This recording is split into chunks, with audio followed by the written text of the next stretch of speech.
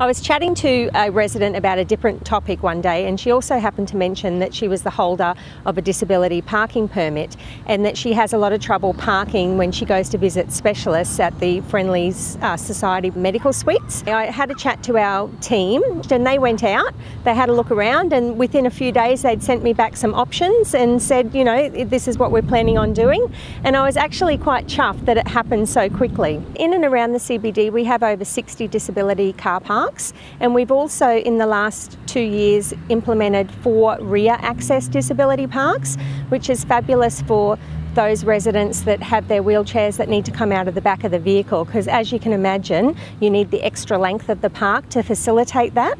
So that's been great. And we actually are above the recommended scale of disability parking to normal parking. So that's really good that we sit above that as well. The disability parking is very important. You know, you want to go somewhere, you need a park to get wheelchairs out, walkers, older people. So the more disability parks we have, the better for Bundaberg. I need to get the door completely open to get my wheelchair out. If you haven't got a wide disability park, that becomes extremely difficult and sometimes not possible at all.